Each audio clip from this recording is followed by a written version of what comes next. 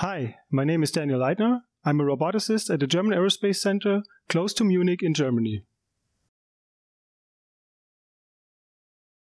When the Berlin Wall fell, I was 3 years old, sleeping in my bed in West Germany, probably dreaming about astronauts or something like that. As a child, I wanted to become a paleontologist, studying dinosaurs. Eventually, I became a roboticist, but this brought me to Berlin Science Week already twice before, where I was never missing the chance to visit the Natural History Museum, admiring the Brachiosaurus. So in a sense, my dream came true, thanks to falling walls.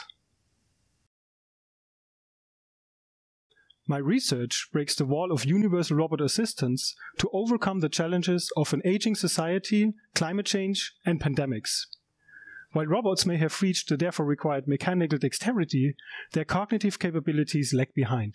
They are prone to mistakes, and they have limited capabilities to recover from their errors. Therefore, my research combines emerging telerobotics concepts with artificial intelligence-based reasoning methods for semantic state estimation using physics simulations. This way, an operator can teach new skills to a remote robot, and it can be supervised as it is making mistakes.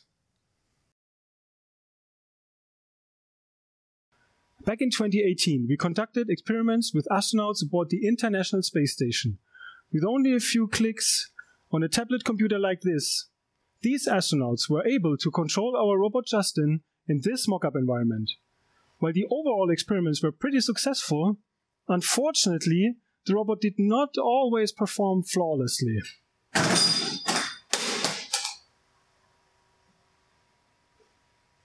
And this is when I realized that we have to send our robots into the wild, such that they can learn how to improve from remote demonstration and remote supervision. While space robotics may give us answers about our solar system, my work shall also have impact on the challenges here on Earth.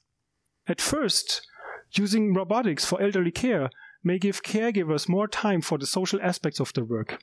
Second, robotics may be of use for sustainable crop cultivation as we explore emerging technologies such as urban farming or vertical farming. And third, virologic and immunologic investigations will be much more safe, they will be much faster, and they will be much more reliable as we use robotic avatars to fight the next pandemic. Stable data connections and manipulation of unknown objects are some of the technological questions that remain to be answered. However, what keeps me really lying awake at night are the questions about the societal infrastructure. So how can we create new branches of education for telerobotics? How can somebody in need afford a robot for caregiving? And how can we comply with data privacy? In order to answer these questions, we are already talking to stakeholders from education, economy, and politics to pave the way for universal robot assistance.